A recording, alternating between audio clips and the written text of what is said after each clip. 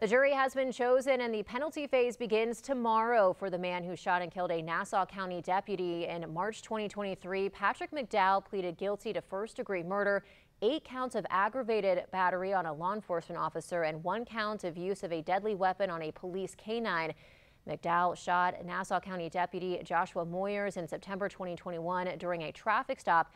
He later died. This sparked a 5-day manhunt for McDowell, during which he exchanged gunfire with officers, injuring K-9 Huck.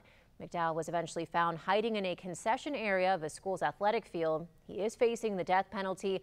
We will be in the courtroom during all proceedings. You can find the latest on air and over on the First Coast News app.